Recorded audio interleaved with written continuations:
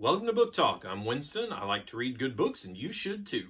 Today we're talking about DriveThru RPG Pocket Quest 2023 Game Design Jam, and this one is Shoreline. And I tell you what, they had me at that bar down here at the bottom. Space is flat. You are living on the edge. Yeah. Okay. You got me. I'm in. I don't even care what the rest of the book is. I'm in.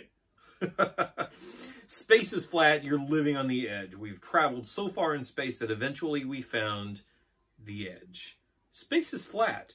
You can fall off of it if you're not careful. We are careful. And then everything goes off from there. Who built this station that was discovered on the edge of space? Nobody knows. Why is it here? Nobody knows.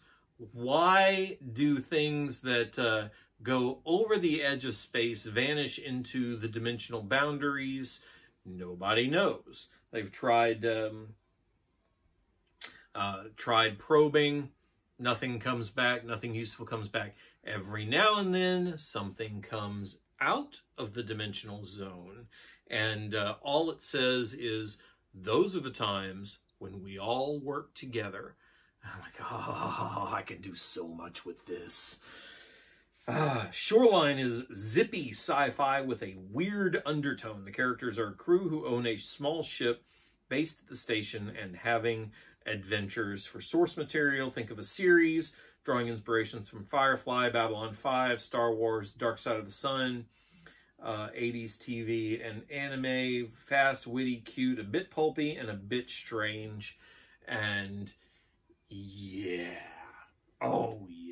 I'm in. This looks good. There's a lot of good stuff here on kind of the feeling, the vibe of the setting, where all of these different aliens are coming from, what tech looks like. You know, there's a little bit of, it's got a little bit of grunge in the system. It's not all neat and clean and shiny. Basic rules for making traits. This is a six-sided dice pool system with a flat target number. So like a lot of stuff. So you're trying to get more successes rather than a higher number. And then a little bit here, everything's, the different aliens are defined by a single specific trait. And it looks like there's only three race choices here: human, Ihe, which are fox people, and Avaline, which are psychic people. And then you can, abilities. Oh, here's some more stuff. Chlorian, hoverbot. Yeah.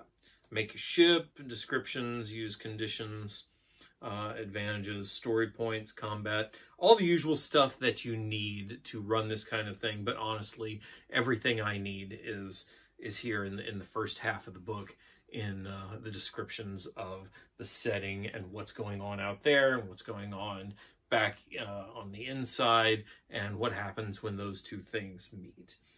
And then there's some notes here on adventure planning and creating additional characters and some story ideas to get you going. Some good stuff. Into the Warren, Salvage Run, System Surprise, Journeys Inland. Good stuff. I liked this one. This one clicked. It just got my imagination going and running. Where is this stuff coming from? Where is it going?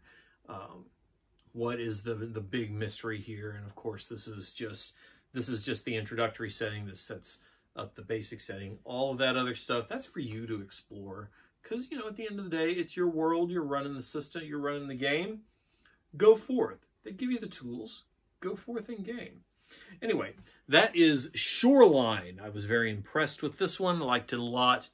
And of course, you can find a description an affiliate link in the descriptions below. While you're at DriveThru RPG, check out my book, Opposing Forces for Fate. Head over to DriveThru Fiction. Check out my Starman Saga or Diane Detzer's Intergalactic League. And of course, my own entry in the DriveThru RPG Pocket Quest, which is Scrappers. When you're done with all of that, come on back here, because there's more book talk yet to come.